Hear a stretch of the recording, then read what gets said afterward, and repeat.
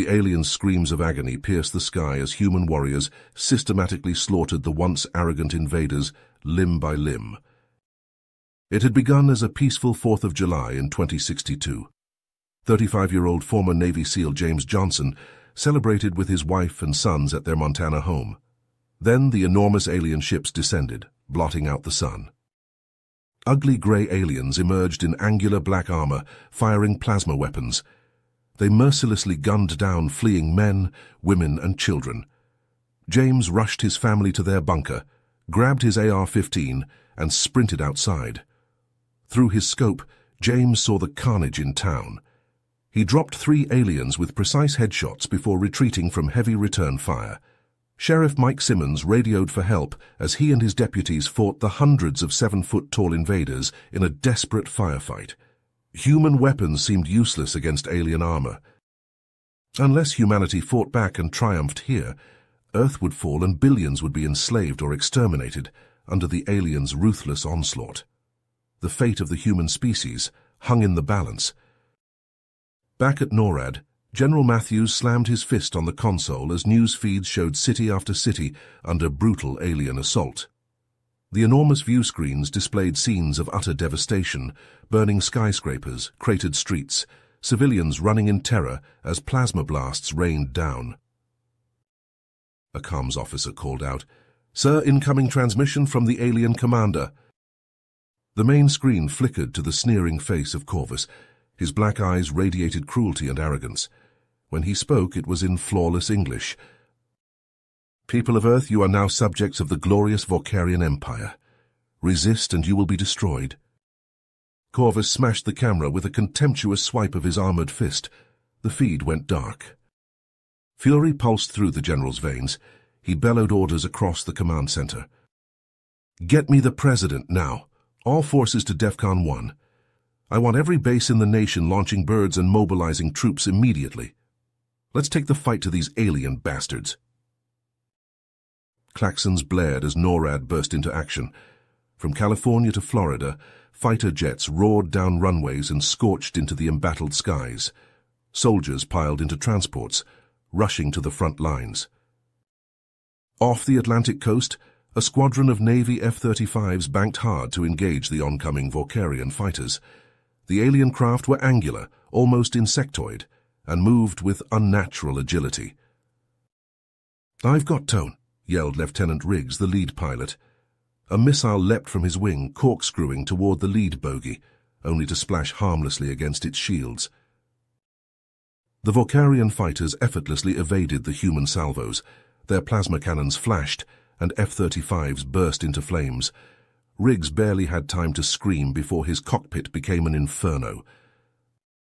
Trailing fire, the Navy jets spiraled into the churning waves below. The Vorkarians swooped through the carnage unscathed. In the battered streets of Los Angeles, a Marine platoon crouched behind the wrecks of burnt-out cars, trading shots with the hulking alien shock troops. The human rifles seemed pitifully inadequate against the enemy's armor. Private Alvarez cried out as a plasma blast took his arm off at the elbow. His squad mates dragged him back, but the aliens advanced relentlessly, shrugging off bullets and grenades. Overhead, Apache gunships dueled with sleek Vorkarian attack craft, autocannons chattering. The human pilots were skilled, but the alien ships ran rings around them. One by one, the Apaches exploded and plummeted into the burning cityscape below. On the command ship, Corvus watched the one-sided slaughter with cold satisfaction. These primitives were being crushed like insects. Soon this world would kneel before the Vorkarian Empire. Or burn. James crouched behind the burnt-out husk of a pickup truck, his assault rifle pressed to his shoulder. Around him, a dozen men and women, veterans, hunters, and brave civilians, took cover behind trees, boulders, and the wrecks of destroyed vehicles.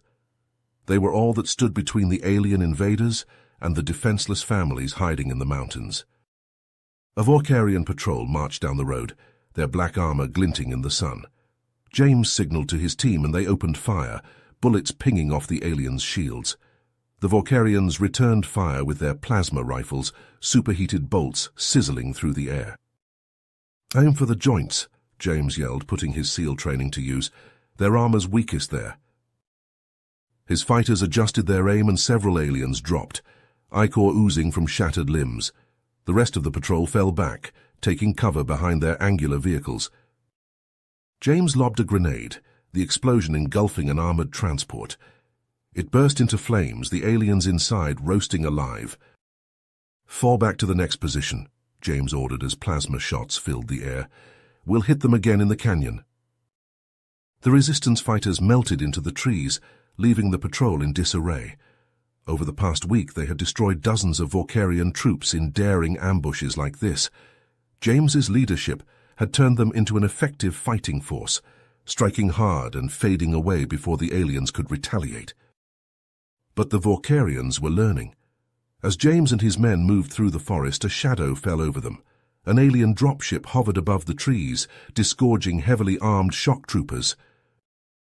James cursed and opened fire, downing several Vorkarians, but there were too many. Plasma bolts cut down his fighters, their screams echoing through the woods. "Run!" James bellowed. "Split up and head for the caves." A plasma shot hit him in the side, burning through his ballistic vest. James stumbled and fell, his vision going black. When he awoke, it was to the smell of smoke and death. The town was gone, reduced to a crater of molten glass by an orbital strike. In the distance, the Vorkarian ships hung in the sky, raining destruction on the world below. James struggled to his feet, clutching his rifle. He had to find the survivors, had to keep fighting. The mountains were their only refuge now. Far away, in the sterile labs of Area 51, Dr. Rosenberg stared at the comatose Vorkarian strapped to the examination table. It had taken a dozen taser hits and enough tranquilizer to put down an elephant, but they had finally subdued one of the aliens during the chaotic attack on the base. Now, as he studied the readouts on the screens, Dr. Rosenberg felt a flicker of hope. The Vorkarian's DNA was shockingly similar to a human's, with only a few key differences. "I have an idea," he said, turning to his exhausted team, "but I'll need a volunteer." Airman Harris stepped forward, his young face determined. "I'll do it, sir, whatever it takes." Dr. Rosenberg nodded grimly. "We're going to create a virus, one that will target the Vorkarians but leave humans unharmed. But to do that, I need your blood and bone marrow." Harris swallowed hard but rolled up his sleeve. "Let's get to work then." As the medics began the extraction process, Dr. Rosenberg turned to the bank of computers. Gene splicing was still an imperfect science, but they were out of options. If this virus worked, it could turn the tide of the war. If it didn't, well, there wouldn't be a human race left to save. In Cheyenne Mountain, General Matthews watched the screens in horror as city after city fell to the aliens. The reports coming in from the front lines were grim. The Vorkarians outclassed them in every way, and the U.S. military was being pushed back on all fronts. "Sir," a comms officer called out, "urgent message from Area 51. They say they have a weapon, a virus that can kill the aliens." Matthews felt a surge of desperate hope. "Get me a secure line to Dr. Rosenberg, now." He listened intently as the scientist explained his plan. It was a long shot, but it was the only chance they had. "Do it," Matthews ordered. "Deploy the virus as soon as it's ready. We'll hit them with everything we've got left." He turned to his staff, his face grim. "This is our last stand, people. If this doesn't work, it's been an honor serving with you all." As the command center burst into activity, Matthews closed his eyes for a moment, praying that this desperate gambit would succeed. The fate of the human race hung in the balance. Beneath the burning skies, a squadron of B-2 Spirit bombers soared through the clouds, their sleek black forms nearly invisible against the night. In their bellies, they carried the last hope for humanity, cruise missiles loaded with the lethal anti-Vorkarian virus. At NORAD, General Matthews watched the operation unfold on the big screen, his face tense. "Initiate global strike on my mark," he ordered. 3, 2, 1, mark. Across the world, missiles roared from the bombers, arcing down toward the alien ships and troop concentrations. They detonated in blinding flashes, each one dispersing billions of engineered viral particles into the air. The microscopic killers infiltrated the Vorkarian ships through ventilation systems and environmental controls, flooding the recycled atmosphere. They drifted down from the sky and coated the hulking alien soldiers on the ground. At first, nothing seemed to happen. Then, in ones and twos, the Vorkarians began to falter. On the bridge of the command ship, Corvus staggered as a sudden fever racked his body. He watched in disbelief as his crew slumped over their consoles, dark blood leaking from their eyes and mouths. What is happening?" he rasped, his vision blurring. The display showed his ships losing power, spiraling out of control. Escape pods exploded in mid-air as the virus ravaged the helpless aliens inside. On the ground, Vorkarian infantry collapsed, their weapons clattering to the blood-soaked earth. They writhed in agony, their organs liquefying inside their armor. No amount of advanced technology could save them from the merciless onslaught of the virus. In the mountains of Montana, James and his band of survivors watched in amazement as the alien soldiers crumpled before their eyes. They emerged from their hiding places, picking their way through the bodies.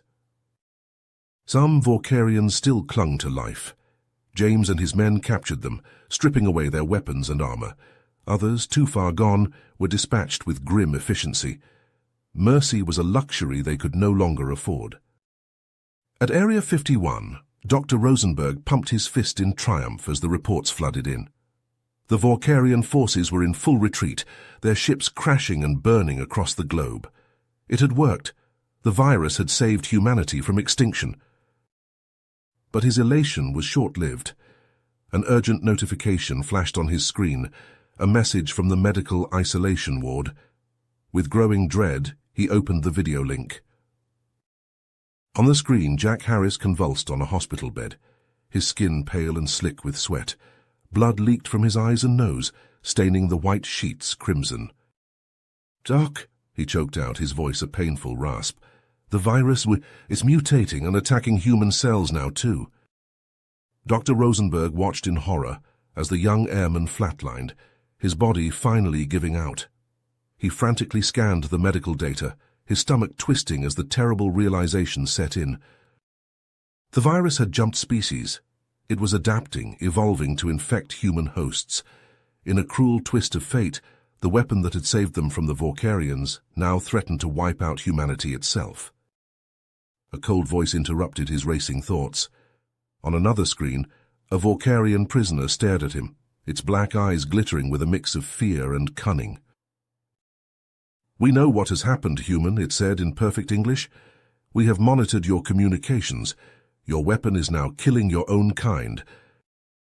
Dr. Rosenberg clenched his fists, his mind whirling. The Vorkarian leaned closer to the camera, its voice dropping to a whisper. "You have a choice. Give us the cure and we will leave your world in peace. Refuse and both our species will perish. The clock is ticking, Doctor. What will you do?"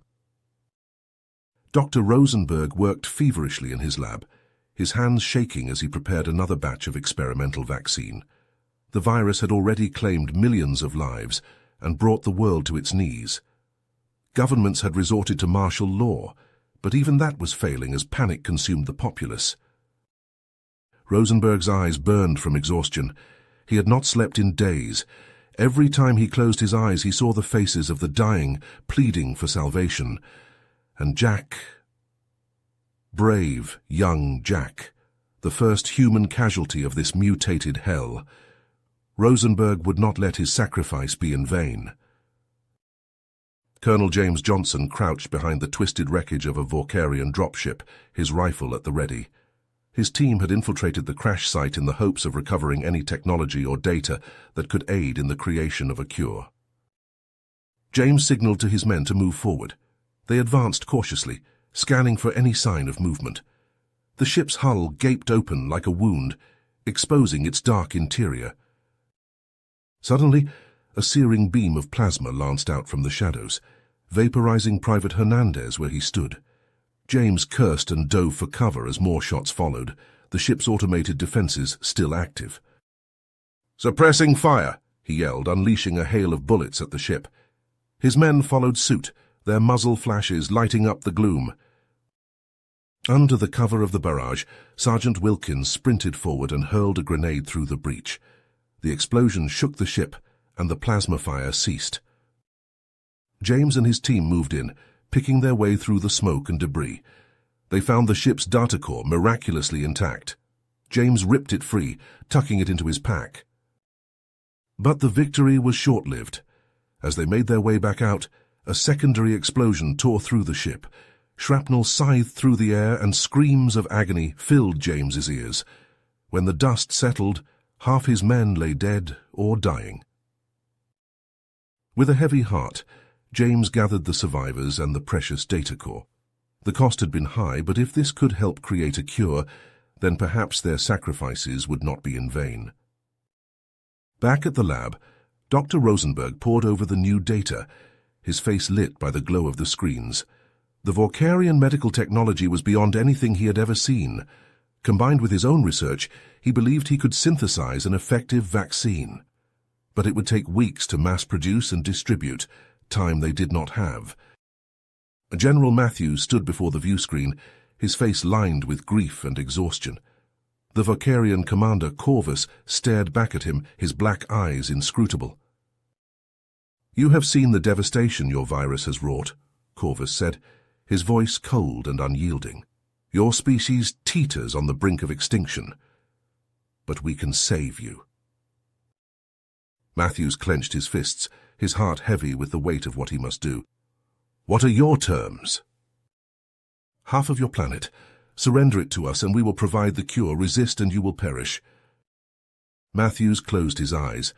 The thought of ceding half the Earth to these invaders was sickening. But what choice did he have? I will need to consult with the other world leaders, but I believe we have no alternative. We accept your terms." Corvus bared his teeth in a predatory smile. "A wise choice, General.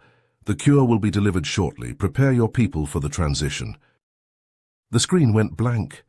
Matthews sagged in his chair, feeling like he had just signed humanity's death warrant, but at least they would survive. For now. The cure was distributed worldwide with breathtaking speed. Vorkarian ships unloaded vast quantities of the life-saving serum, which was rushed to hospitals and clinics in every nation. Slowly, agonizingly, the tide of death began to recede. But even as humanity celebrated its salvation, the Vorkarians were already moving in. Millions of humans were forced to evacuate the designated territories, leaving their homes and livelihoods behind as alien troops herded them away. Those who resisted were met with swift and brutal retribution. James watched the columns of refugees streaming past, their faces hollow with despair. The sight tore at his soul. He had fought so hard, sacrificed so much. And for what? To see his world divided and conquered? He looked down at the medal in his hand, awarded to him for his heroic actions in retrieving the Vorkarian data. It felt like a mockery now. What good were medals when his planet lay in chains? With a heavy sigh, James packed up his belongings and prepared to head home. His wife and son were waiting for him, ready to start a new life in the small slice of Earth still under human control. But as he stepped out into the night, James paused and looked up at the stars. Somewhere up there, the Vorkarian ships hung in orbit, watching over their new dominion. This was not over, he vowed silently. One day humanity would rise again. One day they would reclaim what was theirs.